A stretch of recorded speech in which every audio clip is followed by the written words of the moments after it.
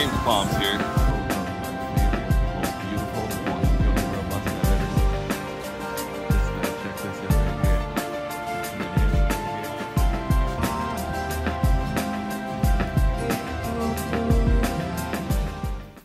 What's up guys, James Palms here. Here's a little update video on how to grow Trachycarpus Fortunei, a common windmill palm from seed. So these are actually the first ones here. I made this video. This is an update. I think this is part 4. It'll be called whatever it is. So these guys here though, that's how they're looking. These were the first couple. This one's actually got another frond poking up in the center. So these were like the first 3 that I took out that sprouted. I remember I did a little video and I put a bunch of seeds in here, probably from the other ones not being wrapped up, the lack of humidity. The other ones are not sprouting. I put about 20 seeds in there, pardon me, and I only had 2 pop up, but nevertheless there were 2.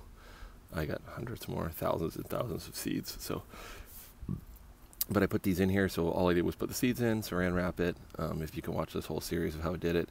And similar thing here. These ones I just sprouted them in just a cup of water and then I tucked them in here. So those were 2 different easy ways. Baggy way was the other way, and then this was a new way that I sort of touched on. And then this is also, I did these later. All I did was fill this little salad container about half full with seeds and filled it up with water and let it sit for a couple days, and then I put the soil in there and just dry soil in there. I drained most of the water out, threw some dry soil in, shook it around, closed it up, and then I waited about 4 or 5 weeks, and then they started coming up. So I have a couple of these little containers like this too. So this is how they're all looking today anyways. And you definitely don't want, these palms are a little sensitive to sun, especially at this age, so keep them in not full sun unless it's cloudy. Like if it's a little overcast, like today it's very humid, but right now it's quite overcast, so this is okay to have them sitting out in a little bit of sun. But that's how they're looking anyways, so they're all coming along. This is not very good. There'll be tons more coming up. You can see them all everywhere. There'll be new ones sprouting. You can look even in the sides. I can see tons of more roots. So yeah, there's probably I don't know, there's got to be over 1,000 seeds in there. So right now you got 30-40 palms that have sprouted up here. There's probably a lot more to come, but even if there wasn't, I don't really care. I don't need hundreds of these things. These are the babies from my palms here that I've grown in southern Ontario, Canada. So for 4 years, 4 growing seasons now. And one of them, the male, was the first time it ever flowered, was here in the ground. It tried to flower my first year. It was flowering at the wrong time, and then it got adjusted, and I used it to pollinate them last spring. So this is from going from pollen to 1 year and a couple months later, and this is what we have, because it takes about a year to cook up the seeds on the female palm, which was right over there. That was the female palm that cooked them up.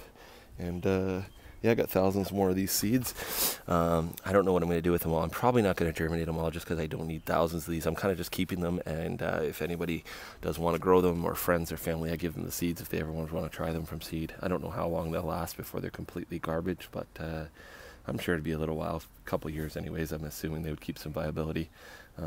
Anyways, they're not getting moldy, so thanks for watching guys. Like and subscribe. So I'll just keep you updated on these. These are definitely a lot more slow growing than Mexican fan palm, but I'll try to keep you updated, and we'll see how fast we can do. We'll do some tricks, see how quickly we can get some of these starting to form some trunks and some real fronds. And I would love to get one of these in the ground, because that'd be really neat to have one that I hand pollinated myself, and then grown from seed, and then obviously second generation palm in the ground. That would be quite cool. So anyways, thanks for watching guys. Like and subscribe. Later.